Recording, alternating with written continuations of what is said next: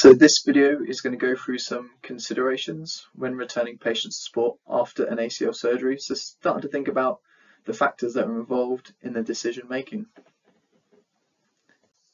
So these are some of the topics that we're going to cover today in this video. The main criteria for return to sport is really a number of tests and things that we take the patient through. However, there are risk factors for injury, and it's really important that we're aware of those when we're taking patients through these tests. So the things that we'll talk about are lower limb strength testing, what that looks like and what we expect a patient to get to. It's also advised that patients go through a combination of different hop, jump tests. In addition to that, sport-specific testing, and that will vary from sport to sport, and really what equipment or staff is available there to the patient. And then we'll talk a little bit about psychological readiness in terms of, does a patient mentally feel like they're going to get to the level, or are they psychologically ready to return to sport? So looking at a few risk factors for re-injury.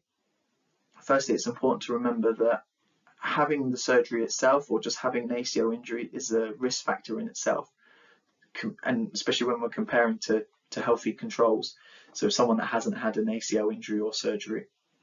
So having the surgery isn't kind of free reins to, yeah, you're not going to do it again. It's more, actually, you've had the surgery, you're more likely to do it again within the next few years compared to someone that hasn't.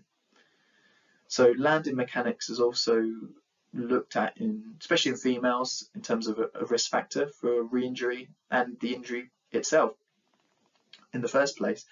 So looking at this diagram, it's called dynamic valgus, where essentially we're just looking at that inward collapse of the thigh beyond the midline of the body. So that's something that's trained and drummed into patients a lot when they're rehabbing to essentially negate that process. Looking at re-injuries as well, you are more likely to do the other side, so the side that hasn't been operated on. I think 2/3 of re-injuries are on the other side, and 1/3 is the actual operated limb itself. So reduced quadriceps strength and returning too early are one of the other, or the other couple of risk factors that are noted as highly correlated with re-injury. So if patients aren't hitting close to around mid-80s in terms of percentage of quadriceps strength between operated and non-operated limb, those tend to be more likely to re-injure, and additionally returning too early. So you can see from this diagram here that those that wait more towards the 12-month mark to return to level 1 sports, and what is meant by level 1 sports in this respect is hard cutting and jumping, they're less likely to re-injure it quite significantly. So you're looking at the midpoint around like 10% area here, and then those that return a bit earlier, you're probably looking at re-injury rates probably in the mid-30s in terms of percentages. So based with the information that reduced quadriceps strength results in high risk of re-injury, it's really important that lower limb strength testing is done with these patients. So what we're looking for as a gold standard is 90% limb symmetry. So essentially, can the patient on the operated side do 90% of what they can do on the non-operated side? This can be measured in a variety of ways, so in terms of time, repetitions, and lots of different tests really. For example, we can do endurance tests like single leg squat endurance, when does the patient can't do any more. Single leg or double leg wall squat endurance tests. I mean, if you're going to do double leg, you're not comparing left and right, but if you do single leg in time, then you'll start doing that. Knee extensor endurance tests and strength tests. So endurance tests meaning how many repetitions can they do with a certain weight when comparing left and right. Maybe some strength tests looking at lower repetition maxes, such as maybe anywhere between 1 to 6 really, but with a certain patient population, that don't have access to high quality expensive equipment, such as you can see, this isokinetic machine, which is really used in professional sports.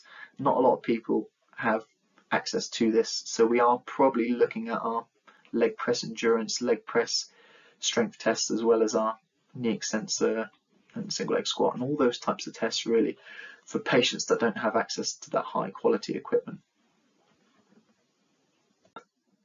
So in addition to strength testing, we're looking at a combination of hop and jump tests as well.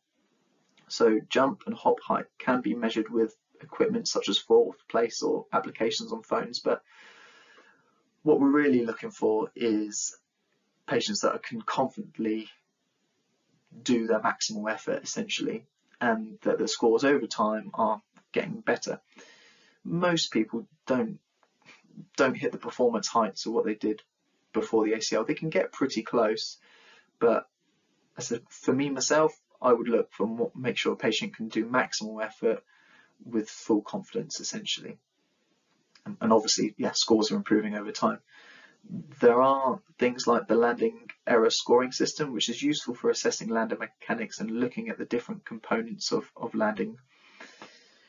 Various hop tests for different parameters, and what in essence that means is that, for example, if you look on the slide here, you've got a slide hop test, which will calculate the number of hops a patient can do, making sure they're clearing that 40 centimeter gap over a 30-second time limit.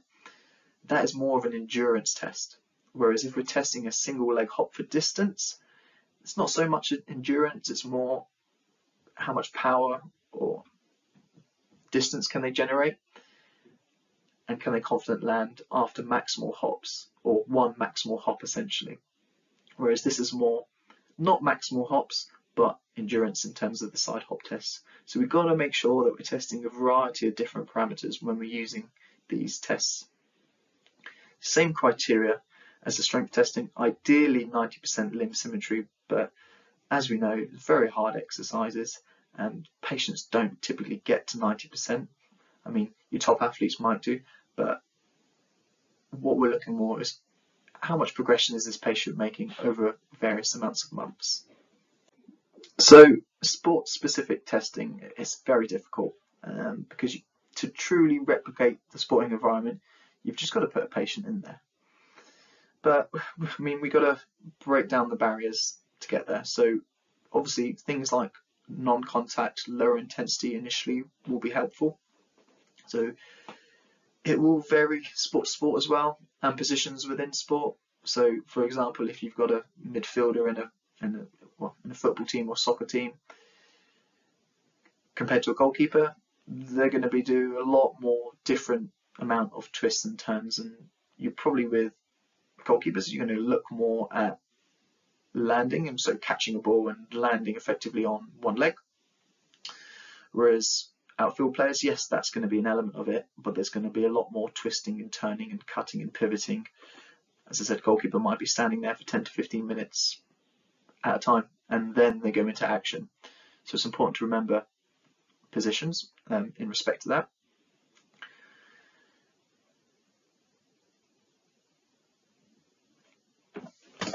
And when we talk about sport-specific change of direction, landing, acceleration, deceleration, those are all big components, and we should be looking at them with all athletes really, but acceleration and deceleration will look a lot different in someone that's playing tennis and to someone that's maybe playing a team sport when they're doing a lot more acceleration, deceleration in that sport.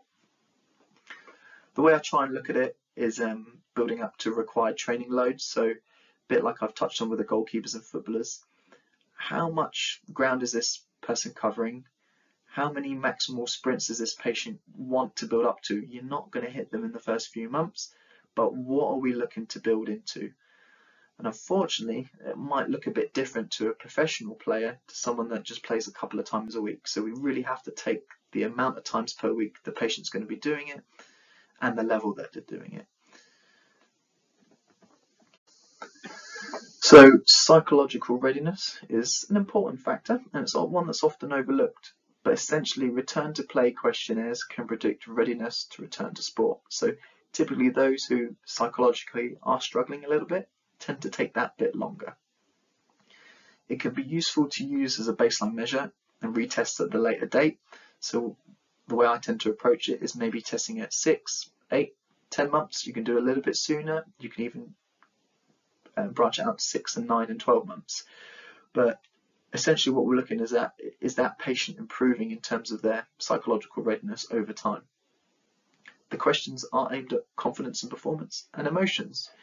So essentially, do you think that you're going to re-injure your knee playing your sport? Are you nervous about playing your sport? Are you confident that you can play your sport without concern for your knee? So lots of different questions like that might bring out some talking points or areas that we need to consider that might not necessarily come up, because a lot of ACL rehab is really strength and physical performance focused. But we do have to be a little bit mindful of those who overestimate. So if someone is really psychologically ready at month 6, let's look into that and see if they understand the importance of the return to play measures, or because they feel no pain and they've got full movement and they think they're ready to go. So sometimes we've got to hold those people back a little bit. So really hope you found that video useful. Thank you very much for watching.